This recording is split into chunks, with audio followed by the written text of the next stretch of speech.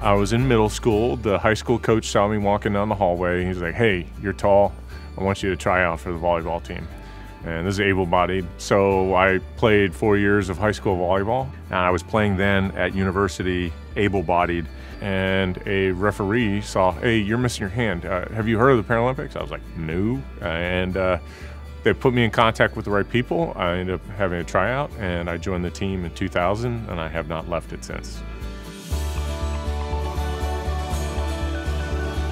We have not medaled at the Paralympics yet. There's been a lot of great countries out there that gave us a run for the money, and we've made tremendous strides, but we have not reached the podium yet. So that would be my coup de grace for my career, for sure.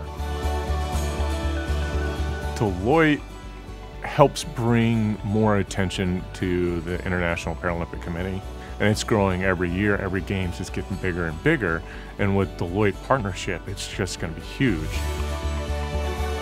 If you've ever been to a Paralympics, just to see the wide variety of cultures, of people out there, and different types of disabilities, it's such an amazing experience to be able to open your eyes to it to begin with.